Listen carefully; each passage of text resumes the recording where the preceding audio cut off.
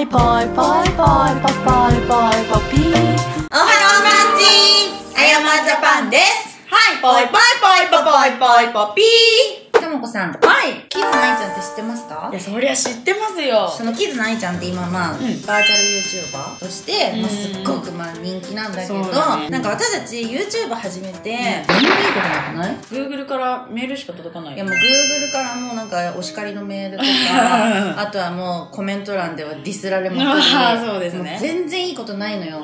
だからなんかせっかく YouTube 始めたんだから、もっとこう、チヤホヤされたり。いやー、そうだね。なんかもう可愛いとか、なんか、いや、そうよ。で、だから、今日はちょっとキズナアイちゃんになって、チヤホヤされたい。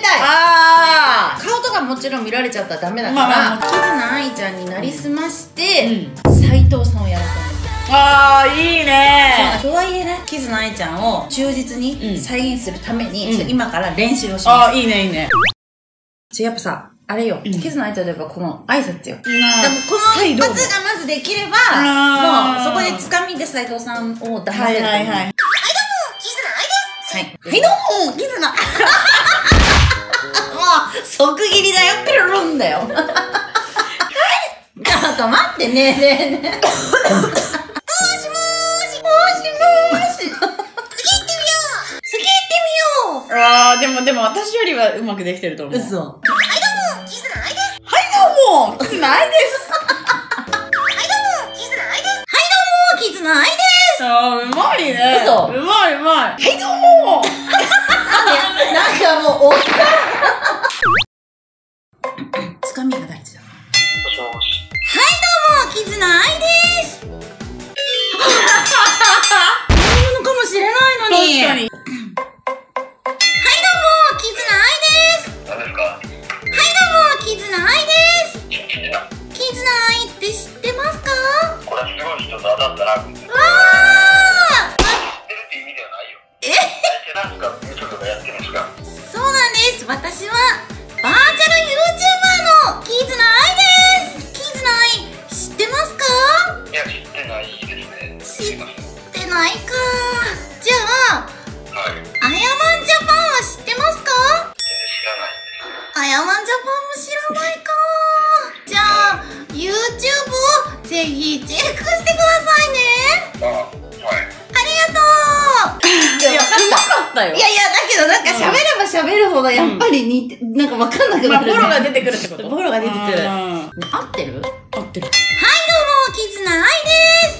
キズナアイ、わかりますか？わかりますよ。わーい、やったー。やばいですね。大丈夫？やっぱバーチャル YouTuber 大変ですか？そうだな。最近テレビとかも出てるから、まあ大変っちゃ大変だけど、とっても楽しいよ。いや、同じ人じゃん、これ。大丈夫？お名前は？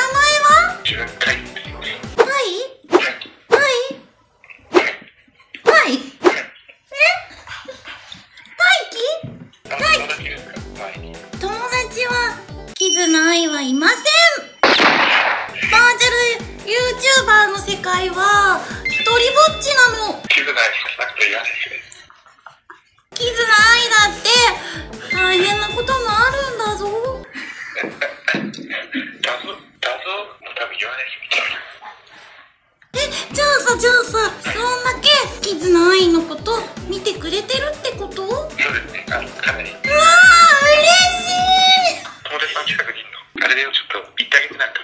これ多分、病んでるよ、完全に病んでるって。でも、大輝はそうやって心配してくれてとっても優しいんだね。大輝のこと好きになっちゃうかも。じゃあ大輝ありがとね。以上、キズナアイでした。じゃあ分かった。だから、怪しまれたらちょっと今日風邪ひいてる。あー、そうだね。はい、どうも、キズナアイです。大丈夫？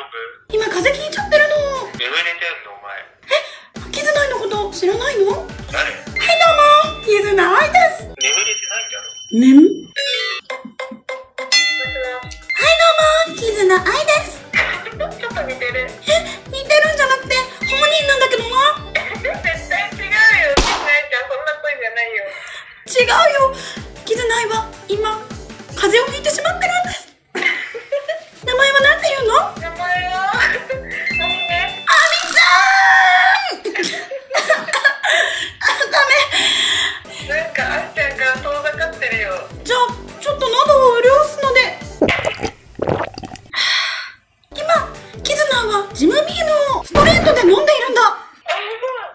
今日は本当にありがとう。手つかず今の子めっちゃいい子だったキズナアイパイさんありがとうございました。本当にありがとうございます。ちょっとまた今度はまだちょっと修行が足りないんで、はい、ぜひねリベンジします。というわけでまたねー。